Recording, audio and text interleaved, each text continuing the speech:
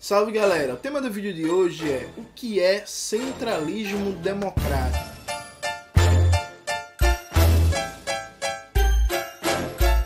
Antes de começar propriamente o tema do vídeo de hoje, quero muito agradecer a você que ajuda a manter e melhorar o nosso canal a partir do Apoia-se. Seu apoio é fundamental para a gente continuar esse trabalho. Note, decidi gravar esse vídeo porque muitas pessoas vinham me pedindo um videozinho rápido explicando o que é centralismo democrático. Primeiro, vamos tirar a poeira da sala, né? Como dizem os antigos. Se criou no Brasil, especialmente a partir dos anos 80, uma ideia de que o centralismo democrático era necessariamente um modelo burocrático, engessado e autoritário de organização e que os partidos de correntes, partidos de tendência como o PT e o PSOL seriam necessariamente plurais, democráticos, livres, abertos ao debate, e os partidos do centralismo democrático não. O que é um partido de corrente? Partidos como o PT e o PSOL, com diferenças importantes entre si, mas de maneira geral, eles têm grupos que se organizam como partidos dentro do partido. É como se fosse uma federação de organizações políticas no mesmo guarda-chuva. Então você tem organizações no PSOL que cada organização tem a sua direção, seu jornal, seu site, seu programa político, seus parlamentares, está todo mundo ali dentro do PSOL. Mas são organizações diferentes. Então o militante do mês tem uma lógica de organização, de programa político, de formação política, diferente do militante do Subverta, que é diferente do militante do Resistência. No PT segue a mesma lógica. A ideia do centralismo democrático é uma ideia derivada do meio militar. Aliás, grande parte do pensamento marxista sobre organização política está diretamente relacionado à ciência das armas, à estratégia militar. A ideia básica é o seguinte: o Estado burguês é uma concentração da capacidade de violência e repressão frente à classe trabalhadora, e a burguesia tem à sua disposição gigantescos meios de dominação ideológica, repressão e ações múltiplas. A burguesia, por ser a classe economicamente dominante, politicamente, ideologicamente dominante, ela tem em suas mãos uma variedade de meios de atuação, de ação política nos diversos momentos da luta de classes. Frente a essa situação, a classe trabalhadora, que não é a classe economicamente dominante, nem politicamente, nem ideologicamente, não tem situações normais no exército, grandes empresas, cadeias de comunicação, precisa concentrar a sua força num organismo que vai atuar a partir de militantes disciplinados, centralizados, em que você vai ter uma organização em que todos os militantes vão atuar como se fosse um único sujeito político, ainda que guardando todas as diversidades da dimensão prática de atuação que um país como o Brasil, por exemplo, que é de dimensões continentais. Então a ideia básica é mais ou menos o seguinte: vamos dar um exemplo. A gente vai debater alguma tática de atuação importante. Os militantes do partido eles vão debater a exaustão, vão esgotar o debate, e aí eu defendo uma posição que é minoritária, eu, Jones, sendo que a maioria do partido, da organização, defendeu uma posição diferente da minha. Eu vou seguir a posição, sabe? Eu vou seguir a posição. E aí depois a gente vai fazer uma avaliação, vai fazer um debate se essa posição tática foi correta ou não. Mas o pressuposto é que os militantes vão debater, vão chegar a uma média de consenso, e aí pode não ser consenso, pode ser por votação, pode ser a maioria vencendo eventuais minorias, e decisão tirada, todo mundo age de maneira unificada e unitária. Aliado a isso, o centralismo democrático também pressupõe uma direção com capacidade operativa. Então, nem sempre é possível consultar as bases em todos os momentos, e o pressuposto disso é que, quando não é possível consultar as bases, a direção vai ter autonomia para operar certas políticas, porque essa direção foi eleita pela base em um momento de um congresso nacional, como é via de regra, e que depois ela pode prestar contas, fazer uma avaliação. A ideia básica do centralismo democrático é concentrar forças, ter agilidade na ação, ter uma ação mais efetiva, porque você vai ter uma concentração de forças, todos os militantes no mesmo sentido, na mesma direção, e também conseguir atuar da maneira mais flexível possível, de forma planejada e planificada nos diversos meios, ramos da luta de classes, inclusive de formas ilegais e, em alguns momentos, quando necessário, até operar processos de ruptura político-militares. Então esse é basicamente o pressuposto. O centralismo democrático ele não é perfeito, ele não é uma panaceia que resolve tudo.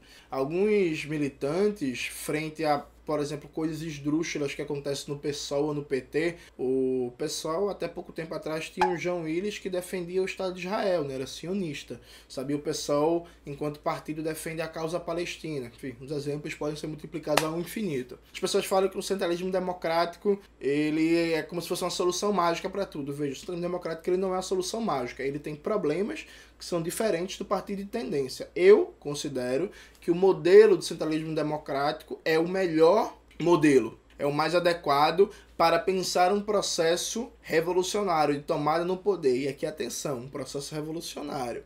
Para o modelo eleitoral, para quem tem pretensões de ser um partido de esquerda eleitoral, eu acho que o modelo de tendências é mais efetivo. Porque ele congrega uma série de organizações e faz com que a capacidade de competitividade eleitoral do partido seja maior. Mas se você visa tomar o poder, fazer uma revolução, o modelo partido de tendência não faz muito sentido. Agora, como eu disse, o centralismo democrático ele tem alguns problemas. Elenco 3 problemas fundamentais, potenciais, que podem aparecer. Primeiro, a negação do elemento democrático, né? Então, pode acontecer, sim, da direção operar a política, manobrar de cima, de tal sorte que a democracia vire só uma mera formalidade e não se realize na prática. Vamos dar um exemplo. Aconteceu um processo eleitoral. E aí, nesse processo eleitoral, o modelo do centralismo democrático pressupõe que as bases da organização política vão debater o que foi esse processo eleitoral, essas contribuições vão subir para a direção central, e a direção central, a partir daí, vai elaborar um documento, um informe, um balanço do que foi esse processo eleitoral. É o pressuposto de uma via de mão dupla de trocas de informações. As bases formulam sobre o que foi o processo eleitoral, a direção recolhe essas informações, faz a sua formulação, e essa formulação volta para as bases que vão debater e mandar suas considerações para a direção. Pode acontecer, em parte do centralismo democrático, um processo que é a negação disso, que é, por exemplo, a direção decidir que o balanço da eleição, por exemplo, é esse e as bases vão apenas aceitar. É o que o Louis Althusser, num clássico texto que não pode mais perdurar no PFC, ele mostra que o Partido Comunista francês operava na base de um centralismo burocrático em que a opinião dos militantes de base, a democracia do partido era falseada por uma direção que tinha uma verdade pronta, que fazia giros táticos inesperados sem debater com as bases. Então esse é um dos perigos do centralismo democrático.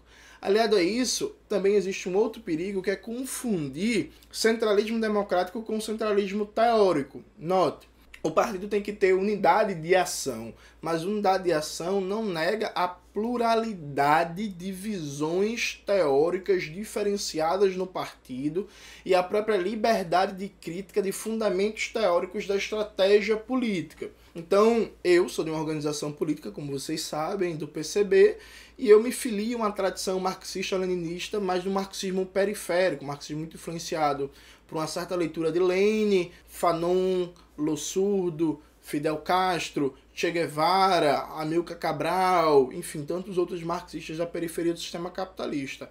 Outros camaradas do meu partido se filiam a uma tradição mais do marxismo ocidental, um Lucien Goldman, um Georg Lukács, e por aí vai. Nós podemos e devemos debater abertamente as diferenças teóricas, assim como na compreensão do Brasil, eu me filio a uma tradição da teoria marxista da dependência, a TMD, que tem como pilares Teotônio dos Santos, Vânia Bambir e Rui Mauro Marini, ainda que beba de várias outras contribuições, como Nelson Werneck Sodré e Clóvis Moura, por exemplo. Outros camaradas da minha organização se filiam mais a um Caio Prado Júnior, já que tem outros que têm como referência outros pensadores, como Chico de Oliveira. Então a gente tem que debater, tem que ter espaços internos de crítica, de debate, de reflexão, tribunas de debate permanente, inclusive a própria forma de operar táticas decididas coletivamente não é algo evidente, especialmente num país de dimensões continentais, como é o caso do Brasil. Então, quando você tira uma tática política unitária, essa tática política, se na forma como ela apresenta, ela pode ser muito clara e muito explícita na sua aplicação em São Paulo, no Rio Grande do Sul pode ser um pouco diferente. Em Manaus também, em Pernambuco também, no Ceará também. Então a liberdade de crítica ela é fundamental no processo de operacionalização do próprio centralismo democrático. O próprio Lenin, inclusive, ele dizia que o centralismo democrático ele não pode ferir a liberdade de crítica, desde que essa crítica não inviabilize a unidade de ação. Então, há uma necessidade de manter uma linha que é muito tênue, que enfim, tem que ser pensada constantemente na prática, entre estimular uma fábrica de ideias, de reflexões críticas dentro da organização, só que sem que esses debates, essas críticas, essas ideias, essa circulação de percepções diferenciadas anule ou prejudique a liberdade de ação. Então, liberdade de ação com liberdade de crítica. Quanto maior a liberdade de crítica, melhor tendencialmente será a ação. Ao mesmo tempo, liberdade de crítica não pode ser desculpas para descumprir o centralismo democrático. Essa média ela é muito difícil de conseguir. O próprio Lenin, inclusive, debate isso várias vezes. O terceiro problema é o democratismo, né? Veja, o centralismo democrático, ele é democrático, mas ele é centralizado. As direções, elas têm autonomia relativa para operar a política, partindo do pressuposto que, frente à repressão, à vigilância, à capacidade do Estado burguês e à própria agilidade que a política demanda, a direção ela tem sim autonomia para operar uma política tirada em Congresso Nacional. Percebe? Então, nem tudo vai ser debatido. Nem tudo deve ser debatido. O princípio da compartimentalização de informações é um princípio central do centralismo democrático, que é a ideia que as informações da organização não vão circular livremente por todos os militantes. Então, algumas informações vão ser restritas a algumas instâncias de direções. E, por exemplo, eu sou militante da base que tem uma função X. O outro militante que tem uma função Y, eu não preciso saber todas as informações que esse militante sabe.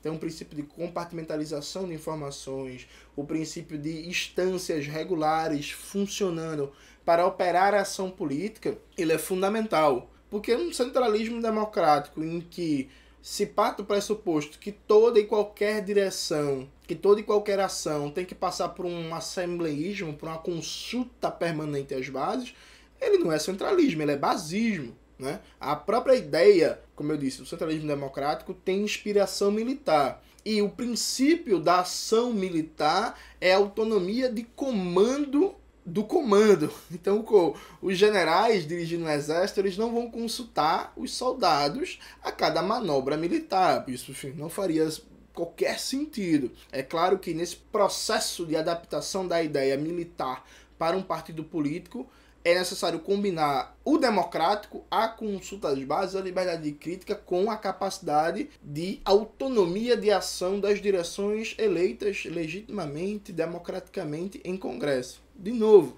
é uma coisa difícil de se compatibilizar. A possibilidade das direções afirmarem que estão operando sua autonomia de ação, em que, na verdade, estão deixando de consultar as bases, está posta no centralismo democrático. Isso aconteceu várias vezes na história dos partidos comunistas, por exemplo. E repetindo, o próprio texto do Louis Althusser, O que não pode perdurar no Partido Comunista Francês, o Althusser está debatendo isso, como a direção do Partido Comunista Francês simplesmente tomava decisões, mudanças táticas, definia a tática eleitoral sem consultar as bases e dizia que isso era autonomia de ação, que isso era liberdade de ação legitimada em Congresso. E não era. Era um processo de anulação do princípio, enfim, democrático do partido.